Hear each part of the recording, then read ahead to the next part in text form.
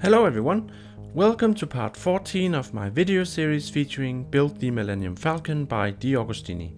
In this episode we are going to have a look at issues 25 and 26. I have the parts in these bags right here, and of course I also have the magazines right here, but as usual we are not going to have a look at those really, we are going to focus on the parts instead. But before we do that, I'm gonna put them away, because there's something I want to show you. Now, this thing here is one of the binders that you get for the magazines. So it contains some of the magazines that you get over the course of the build. It can contain 20, and I decided to go ahead and install the first 20 issues in this binder here. I was very curious as to how they would fit in, how they were supposed to be installed and everything. So I was kind of looking forward to doing this, because I still have like a stack of magazines lying around at this time. So right here I have issue 1 to issue 20 inside this binder here, and the installation was actually very easy, and as you can see it's very easy to just go through all of them now. They're easy to read when doing it like this, so that's very awesome, I think. And the gutter here, well, they can open up pretty nicely, I would say. So there's not really any gutter loss here in the middle between the pages. But you're probably curious as to how I installed these magazines. So I'm gonna show you. This is one of my other binders. I think I have only 2 at this time. So this is what it looks like. And as you can see, we have these 2 sprues here that you can actually just cut off here, down here, where they meet the thing here. And as you can also see, they each has these small ribs here, and they are supposed to come off. You're supposed to cut them off. So yeah, I actually saved my bits from before. As you can see here, this is one of them where I removed all these small ribs here. I just used a knife. You can use a sprue cutter also. But I used a knife because then I didn't have so much, well, it was easier to just do a clean cut really, because it's very small space between the sprue and then the bits that you actually need. So once you do that, you have all these small ribs here separately, and then you simply, well, I can actually just show you here. Then you take one of these small ribs here and insert from either the top or the bottom into some small holes that are filling out this thing here, and then they pop out on the other side, and you just open up your magazines to the middle where the clamps are, and then you just make sure that this thing is between there. So that's basically all it takes. Again, if I take the one that I did and I go to one of them, well, just any issue really, and then I page to the middle of it, which is here, then you can see those small ribs on the top and on the bottom here, fixating the issue in between here. So that's pretty cool. So, and they sit very tightly now, and everything is awesome, and it's a great way to kind of collect your magazines once you're done with them, because they can be quite annoying to have lying around really. Anyways, that was just some little thing that I wanted to show you. Now let's get back to issue 25 that I have right here. I'll pop open the bag and we'll have a look at the parts that are inside, so just hang on. Alright guys, so here are all the parts from issue 25, and as you can see, it's quite a mixed bag of things here, and you get quite a bit of smaller pieces as well. But one of the bigger pieces is this one over here. This is part of the assembly jig, the framework or the support stand for the Millennium Falcon as you are assembling it. And I really think it's a nice thing that Agostini is adding this to the build, kind of giving thought and acknowledgement to the whole process that people will be going through, and then providing this support stand that will help people assemble the piece. It of course also comes with these 2 small soft pads that are supposed to go into these holes here, and these will be the touching points, I guess, where the Falcon will actually be in physical contact with the assembly jig. So that's nice. I have a lot of these soft pads already. I have them in my little box of cool stuff over here. I'm just gonna put it there, and then I'm gonna get rid of the piece here because it's not that interesting to look at really.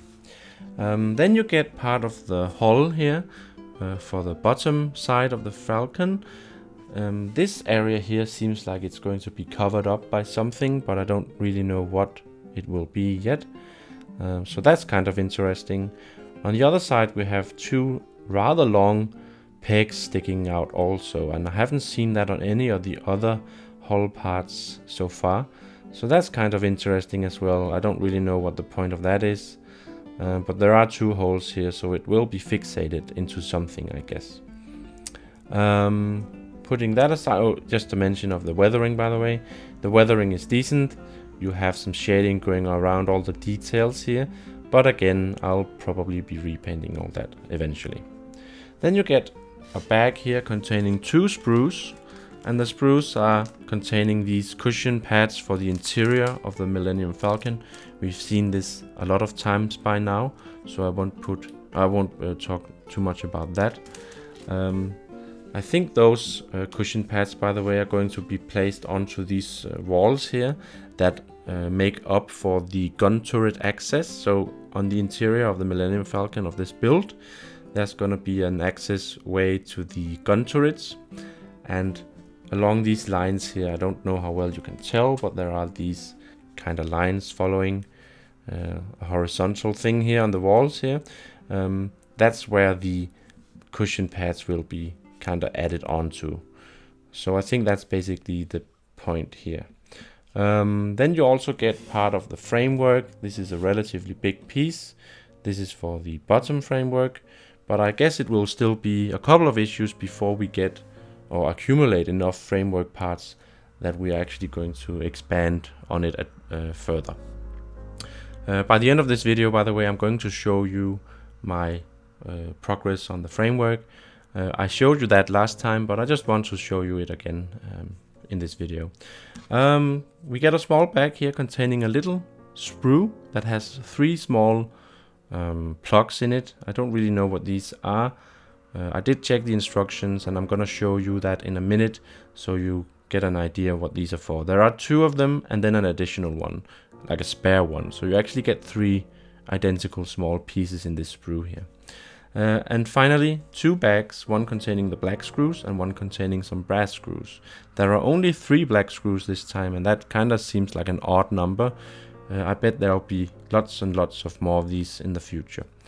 But that's basically it, guys. And if we do grab the instructions just to wrap up issue 25 and we go to this page here, yeah, here you can see those plastic parts that make up for the gun turret access, these parts here, and how they are taking these 2 sprues and adding the cushion pads to the interior wall here.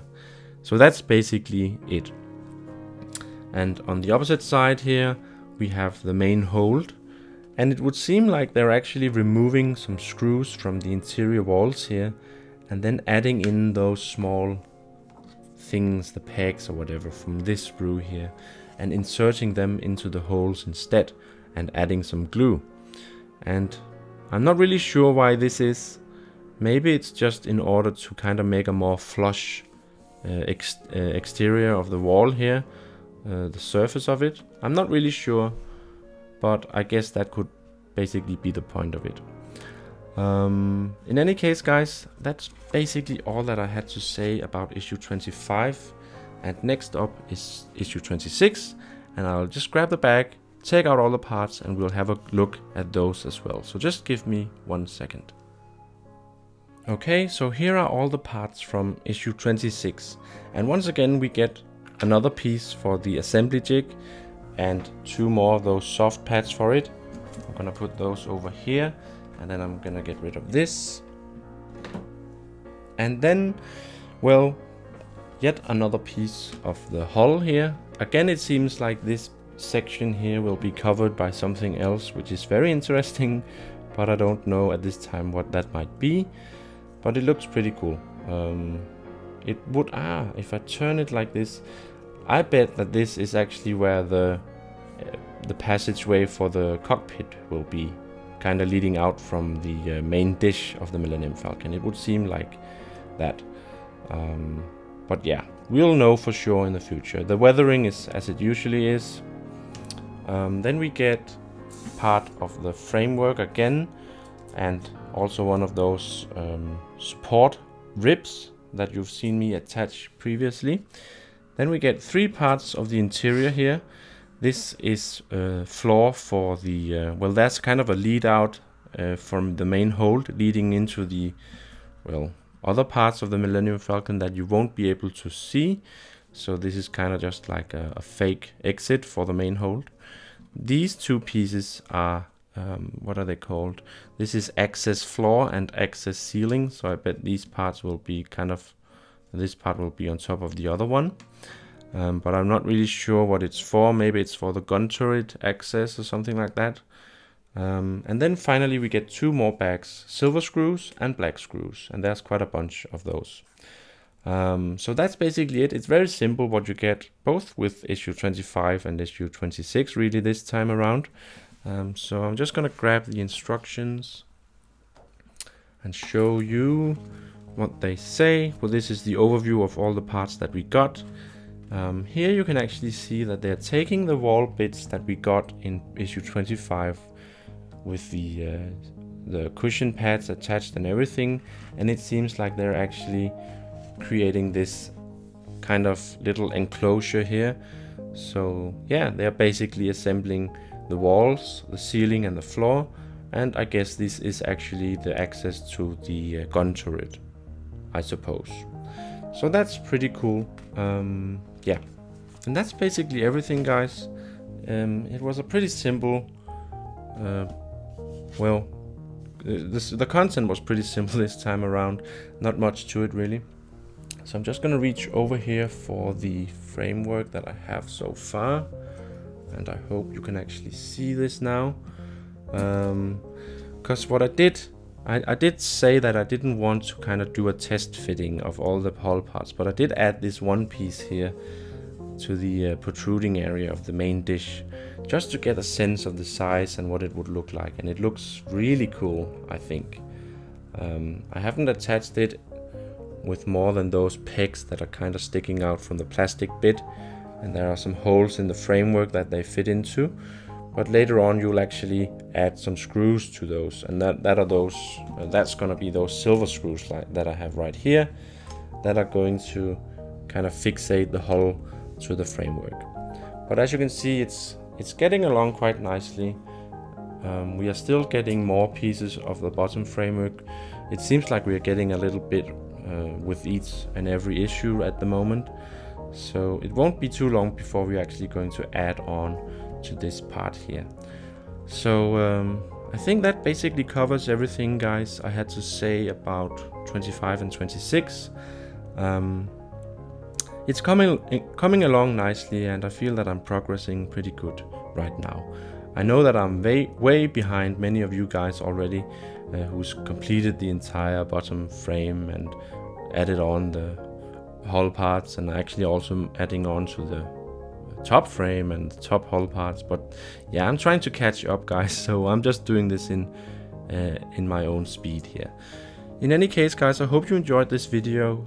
If you did, please leave me a like, and if you have any questions or comments, of course leave them in the section below. And also do remember to subscribe to my channel if you're interested in seeing more of these kinds of videos and other stuff that I post. Thanks a lot for watching, guys, and I'll see you guys in my next video.